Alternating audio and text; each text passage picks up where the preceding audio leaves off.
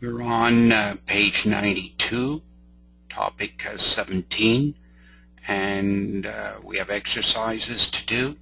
So in number 1, we're going to go over I and L. In 2, we're going to do F.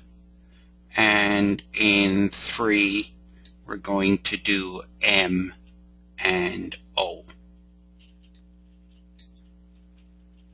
So, 1I expresses a ratio in the simplest form, 1 kilogram to 300 grams. Now, one of the things we have to do when we have to have a ratio is make sure that these are in the same units. So a kilogram is the same as 1,000 grams. So I'm going to replace a kilogram with 1,000 grams. So I have 1,000 grams to 300 grams so that it's in the same ratio. And this is, if I cancel the 2 zeros here and the 2 zeros here, I'm left with a ratio of 10 to 3. Now, expresses a ratio in the simplest form, 6 days to 3 weeks.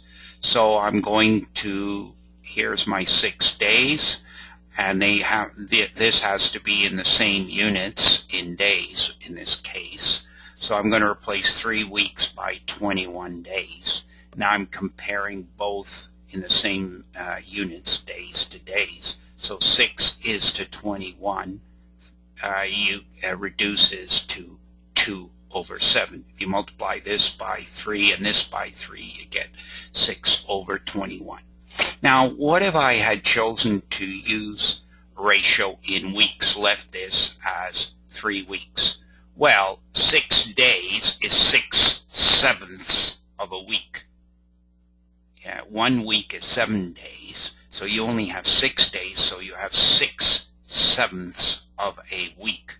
Now, this is 6 over 7 divided by 3, which is the same as 6 over 7 multiplied by 1 over 3. This is 3 over 1. You can change it to multiplication by reversing the numerator and the denominator. And so this becomes 6 over 21, which reduces to 2 to 7, which is the same as this over here. Okay, determine whether the following is a proportion or not. These should reduce to the same number. We're going to look at this in 2 different ways.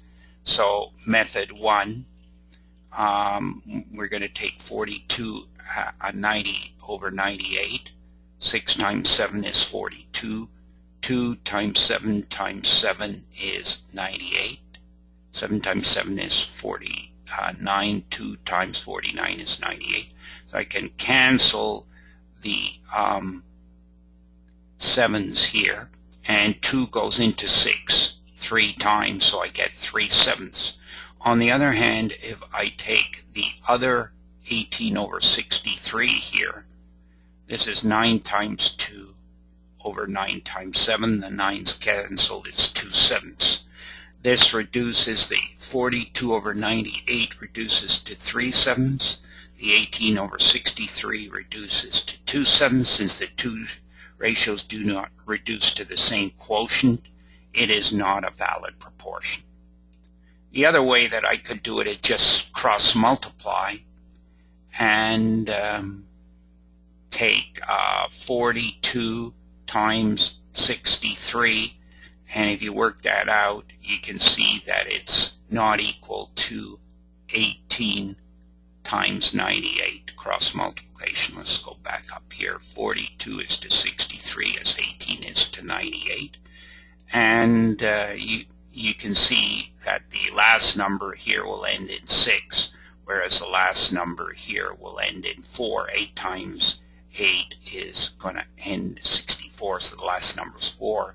Here we've got a 3 and a 2, so the last number is going to end in 6. But you can do it on your calculator and show these two numbers are not equivalent, so the following is not a proportion.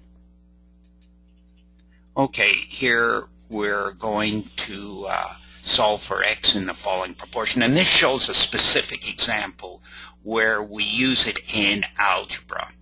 There's more than one way to do this, but cross multiplication says take the 4 multiplied by the x minus 3 equals 3 multiplied the x plus 5. We use the distributive rule. We get 4x minus 12, 3x plus 15. If I transpose this from the right to the left, 4x minus 3x is x. The minus 12 goes from the left to the right. It adds to the 15 and it becomes 27. Now let's check the solution. The left side of the equation is x minus 3 over x plus 5. I'm going to replace the x with 27. 27 minus 3 is 24. 27 plus 5 is 32. 24 over 32 reduces to 3 over 4 because you can 8 times 3 and 8 times 4. And you get 3/4. What does the right side say? It says 3/4. So you get the left side equal the right side. Now, we could have also multiplied both sides of this by the common denominator, which would be 4 times x plus 5. We could multiply both the left and the right by 4 times x plus 5. If that is the case, the x plus 5 cancels, and I get 4 times x minus 3. The right side becomes 4 times x plus 5, 3 over 4. The 4's cancel, and I get 3x plus 5.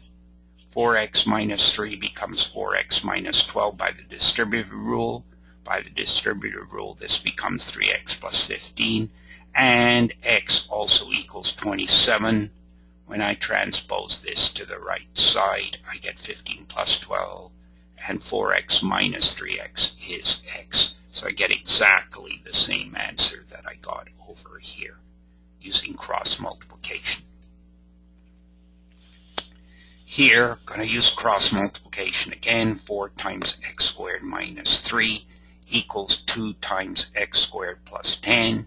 Use the distributive rule. 4x squared minus 12 equals 2x squared plus 20.